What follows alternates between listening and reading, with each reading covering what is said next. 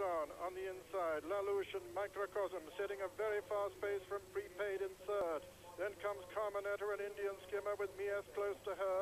Behind them come Prepaid and then River Memories and Birthday Fever. And these two pacemakers, Lalouche and Microcosm, setting a very fast gallop indeed. Lalouche by a couple of lengths from Microcosm, a gap of 6 lengths then to Indian Skimmer, who's in third, then Prepaid on the inside, then Miesk, who's taken a pretty strong hold on the inner, then Birthday Fever on the outside, and behind them come Carmenetta. Masmuda is one of the back markers at the moment as they race over past these stables. It's Lalouche in the lead from Microcosm. Indian Skimmer has now gone third, then Prepaid and Birthday Fever. Behind them come Miesk, and there's Masmuda, who's made progress.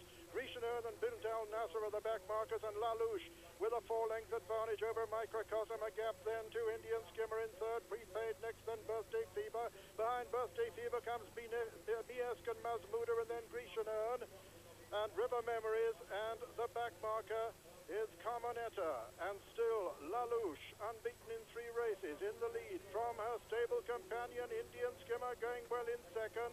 Then making ground on the outside is Birthday Fever. Behind them Prepaid, then comes Miesk waiting to unleash a run. They're running the home turn with 3 furlongs left to run, and Lalouche still in the lead.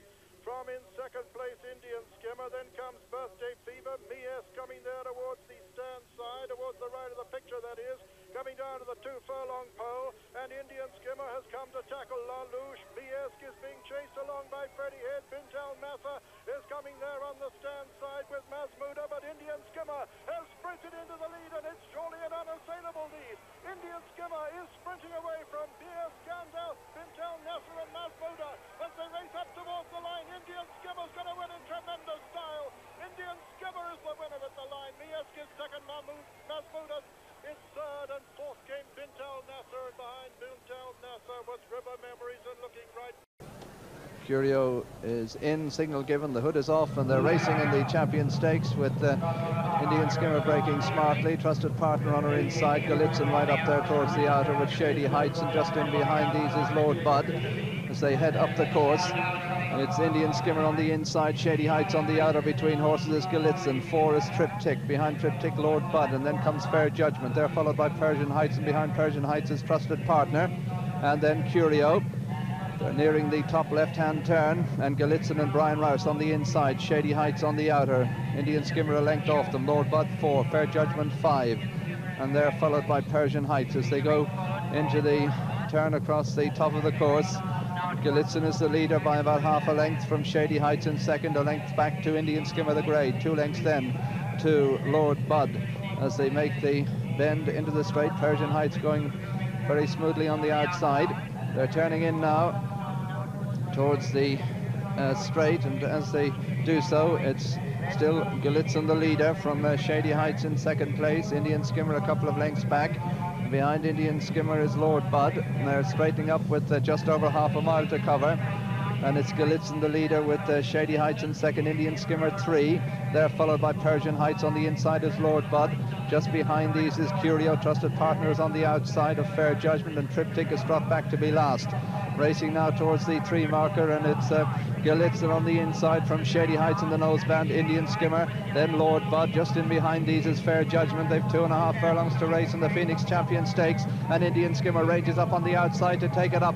Indian Skimmer goes for home, chased by Persian Heights coming there on the outside, then Shady Heights in 3, Galitzin 4, Fair Judgment 5. Here comes Triptych with a strong run, but it's Indian Skimmer the leader as they race into the final furlong from Shady Heights on the inside, trying to rally Persian Heights 3. Triptych's coming home really well on the outside. Indian Skimmer is the leader from Shady Heights, and Triptych is bearing down on them as they race to the line. Indian Skimmer the leader, pushed out by Michael Roberts. She's going to win it. Indian Skimmer wins it for Henry Cecil. Shady Heights is second, Triptych is 3, close for fourth between Persian Heights and Lord Bud, then Fair Judgment. Trusted Partner, behind Trusted Partner, Galitzin and 5. Blindfolded for Stall's entry on the right, Percy's Lass, but that's it. And Percy's Lass again has refused to start. In fact, she's going now, but only just. So to all intents and purposes, it's a 4-horse race, and they've only covered half a furlong.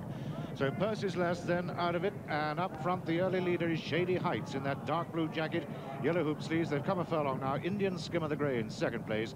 Then in the blue and yellow diamonds, yellow sleeves, that's Persian Heights in 3. Doyoun, the 2,000 guineas winner in the green jacket, red epaulets, is 4th. And Percy's Lass is now racing, but she's a good 100 yards behind the principals, who've now covered the first quarter of a mile of this Group 1 Dubai Champion Stakes.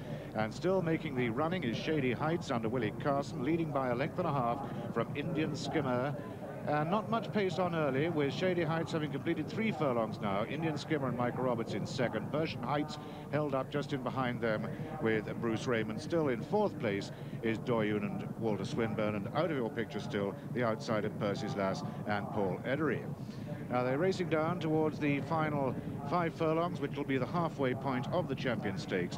And Shady Heights continuing to set it, but at no great gallop from the odds-on favourite Indian Skimmer, bidding for her hat-trick in second place. After these two, Doyoun getting a bit closer, just behind Persian Heights. Still last to the quintet is Percy's Lass, and it's now time to rejoin Graham Good.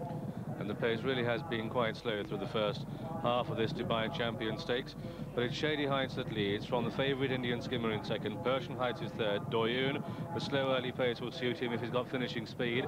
They've got just over 3 to go. That's Indian Skimmer in second place, tracking Shady Heights, who goes to home for Willie Carson. They pass the bushes.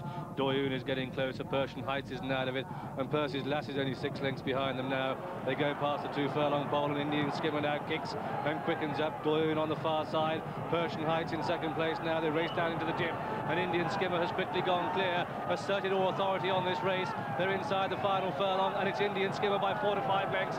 Persian Heights is second. Indian Skimmer's going to win this for Sheikh Mohammed up towards the line. Indian Skimmer wins it very impressively. Persian Heights is second, Doyoun third, Shady Heights is 4, and Percy's Lass is back in 5th.